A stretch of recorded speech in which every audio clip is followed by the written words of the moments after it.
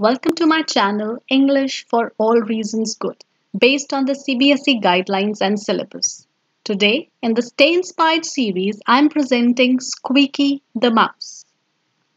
Once upon a time, there lived Squeaky, a mouse. He was always hungry. One day, he found a basket full of some eatables in the living room. With his mouth watering, Squeaky sneaked towards the basket and luckily found a hole in the basket.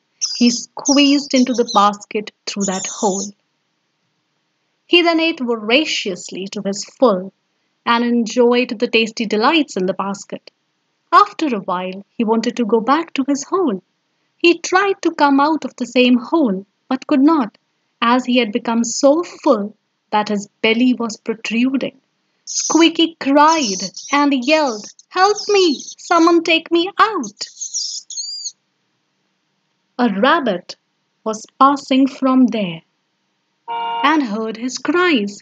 He asked, "Why are you crying, my friend?" Sobbing, Squeaky answered, "I'm stuck here. I cannot come out. Help me." The rabbit asked, "How did you get in? Come out the way you got in." Squeaky explained, "I got into the basket through the hole here and ate as much as I wanted, but now I cannot come out."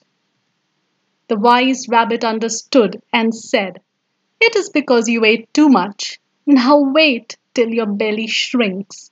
Laughing, the rabbit went away. Squeaky, who was tired of crying by now, went to sleep. In the morning, he woke up and his belly had shrunk, but he was hungry again. So he ate to his full again, and his belly was again as big as a football. He had forgotten about coming out of the basket. He was stuck once again and could do nothing but wait. To his bad luck, a cat passed that way. The cat quietly took the basket with the mouse in it to eat at a quiet place. At last, the greedy mouse became the food of the cat. And that is the end of the story. But my dear, before I end, I have a very interesting activity for you. So let's go to the activity. I know that you are going to enjoy it. The activity is for my young learners, the young learners who are learning the new language. Now here you can see there are 6 pictures illustrating a few words used in the story. The words are given here. You have to match the words with the pictures below. I'm reading out the words for you. The first one, voraciously, then squeezing, sneaking, mouth-watering, protruding, and shrinking. And here are the 6 pictures. You take a pencil and a page and write down the numbers in front of the alphabets A, B, C, D, E, and F. Of course, I'll be giving you the answers. I'll be showing you the answers, but after the moral. The moral of the story. Greed puts a cover on intelligence. It is a Chanakya quote and it befits Squeaky because it was because of greed only that Squeaky was not able to think wisely and he was stuck in the basket. Below are a few more quotes on greed.